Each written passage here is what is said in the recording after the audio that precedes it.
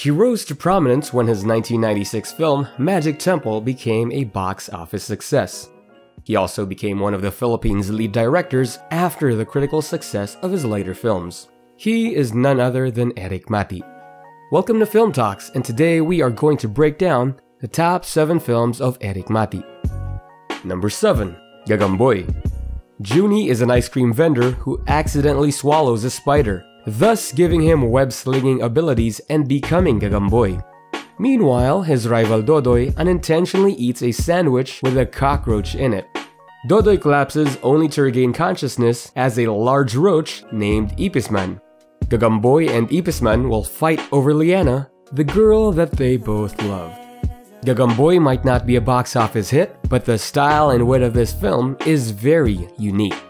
Number 6. Exodus.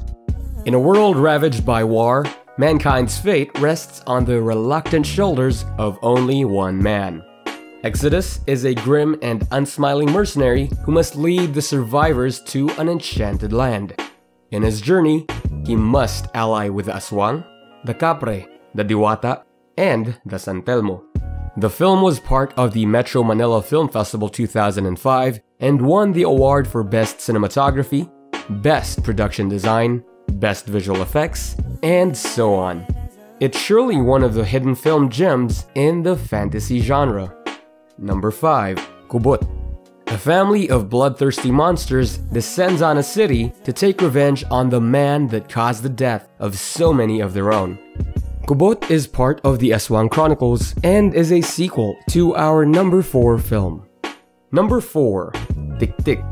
Makoy, a soon-to-be father, is suddenly forced to protect his pregnant wife from an onslaught of hungry Aswang monsters. He must not just fight for his love, but fight for their very survival when they run into trouble with a group of gypsies who transform into Tik Tik. The Tik Tik are basically horrific, man-eating creatures with a taste for newborn children and a hunger for revenge. The film won Best Visual Effects in the 10th Golden Screen Awards. Number 3. Honor Thy Father. The film is about a family who find themselves in a Ponzi scheme. Edgar and Kay seek to pay their family's debt to Kay's co-parishioners. The couple fear that the parishioners may hurt their daughter.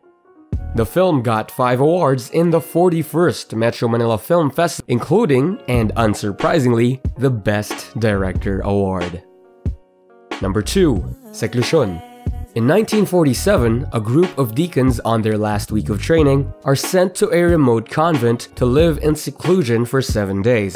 In the midst of their seclusion, a little girl named Angela, believed by locals to be a living saint because of her healing abilities, is sent to the convent seeking refuge. But as time goes on, the deacons are confused whether Angela is an angel or an agent of the devil. The film garnered 9 awards in the Metro Manila Film Festival 2016. And as usual, it includes the Best Director Award. Number 1. On the Job. On the Job is a Filipino crime thriller inspired by a real-life scandal in which prison inmates are temporarily released from prison to work as contract killers on behalf of politicians and high-ranking military officials. Due to the film's success, a sequel and a series will be produced. The film is exciting as well as intriguing. It's a story about lives connected in one conspiracy behind the law. On the Job is a heavy story that consistently delivers. There goes our top 7 Erik Matti films. Do you have other films that we haven't mentioned in this list? Share it through our comment section below. And don't forget to subscribe to our channel for more videos and updates. I'm Captain Mike, and this is Film Talks.